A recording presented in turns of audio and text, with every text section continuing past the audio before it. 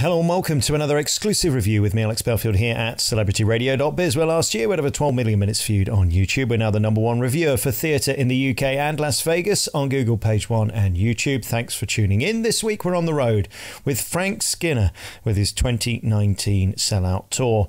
I've got to be honest, this show is old school, but I loved every second of it. The mechanics of the comedy is my type of humour. It's basically set up punchline, ad-lib with the audience, set up punchline. It's a glorious exercise in comedy.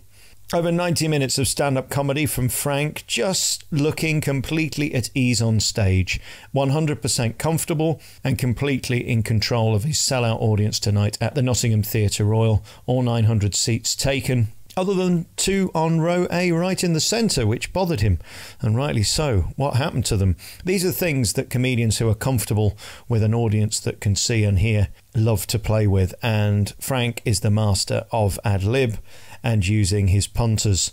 He has no fear. He also has great gags. He comes out and opens with a shocking Bruce Forsyth monologue, and he ends with his thoughts on naked attraction from Channel 4. In between, we go via marriage, children, show business, success, failure, and getting old.